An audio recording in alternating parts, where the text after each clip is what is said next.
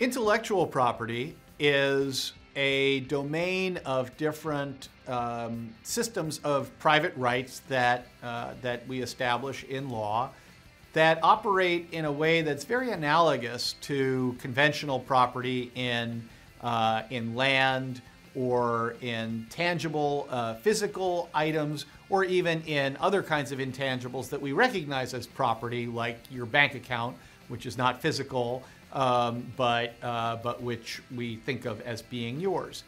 Intellectual property is, broadly speaking, it's a category that in U.S. law, U.S. federal law embraces a couple of different major categories of areas that can be protected. We protect inventions that inventors come up with, basically new technologies. That's the domain of patent law. We protect expressive works.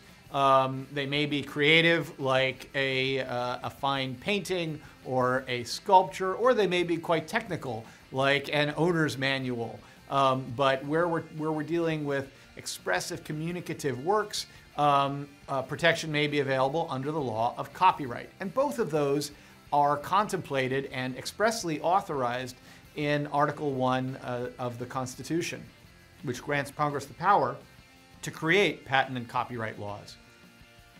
We also have trademark laws.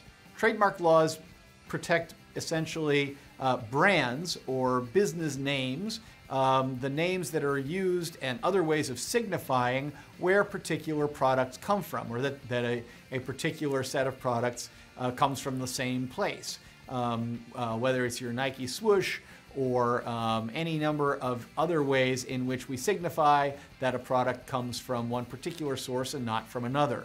And really, if you think of a patent or a copyright as representing itself a kind of ownership, the question is, who owns the thing that's subject to copyright? Who owns the thing that's subject to the patent? So those are some pretty significant similarities. On the other hand, there are some differences. When you walk down the street, you've got a pretty good idea what's private property and what's not, when you're on the sidewalk versus when you're on someone else's land.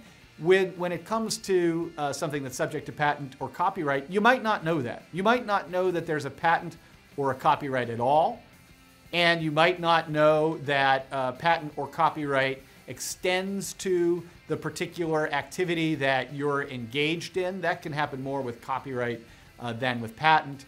And it can be hard to know exactly what the boundaries of the protected item are. What is the limit of the technological principle that's embodied in my patent? That is to say, what would count as copying my, let's say, the plot of a movie that I wrote, or copying a musical composition that I wrote? There can be much more difficult boundary questions in those situations. And likewise also with other areas of IP.